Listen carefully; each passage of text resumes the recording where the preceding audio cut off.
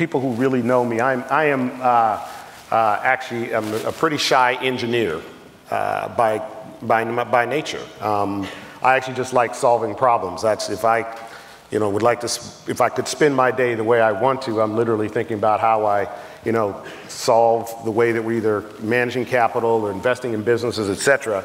But I also learned in the process that I have to create opportunities to come to us, as opposed to seeking and finding every single one.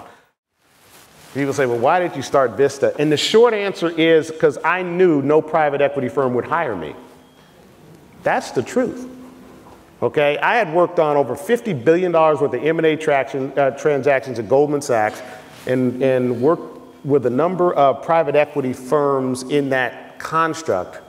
And I saw what they were looking for.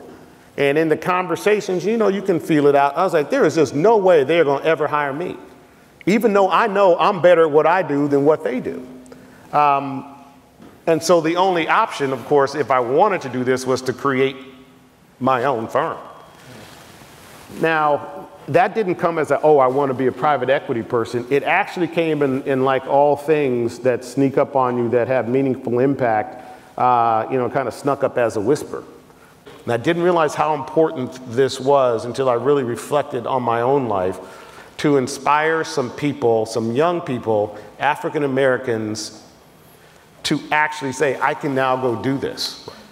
I realized that part of my role and my responsibility now, even though it comes at what I call the personal sacrifice of call it living a quiet, nerdish life, which is what I actually prefer, is I have to give some of these young people someone that they can look to and say, okay, if that guy can do it, I can do it, right? But that's a part of it, and that's a part of your responsibility. The next generation of students and some of the older folks, you have to take those leadership roles in your community to inspire. One of the most important things which I learned in chemical engineering is you have to keep the ignorant uninformed. Don't tell everyone how to do it. If you spot that arbitrage, go do it, and then build systems and barriers so that not everyone can come into your marketplace once they realize that you're making a fortune in it. Okay? Right. So, be thoughtful about it. People have put barriers to us for hundreds of years, and they've been thoughtful about it. So be thoughtful about creating an economic opportunity for yourself and for your community where you can sustain that advantage. We do some things in our communities that no one does.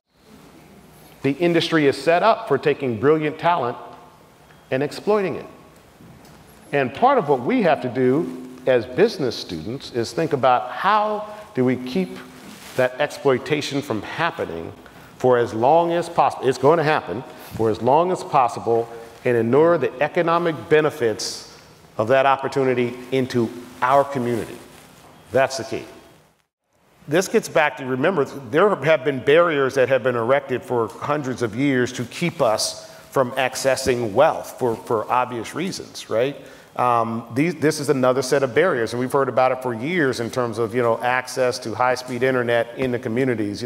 12 years ago, it was all about the digital divide, right? And some of that was actually structural barriers, and some were ideological. And of course, in the schools that many of our people go to, they still don't have the sort of access. So that's why we have to create the fabric of access that may not be in the schools and has to be at the libraries or the Boys and Girls Clubs and those sort of things. And that's the stuff that's important. So what we have to do is understand we have to do it en masse, and part of it is we've got to take specific leadership positions here to make sure it happens in our communities in effective ways.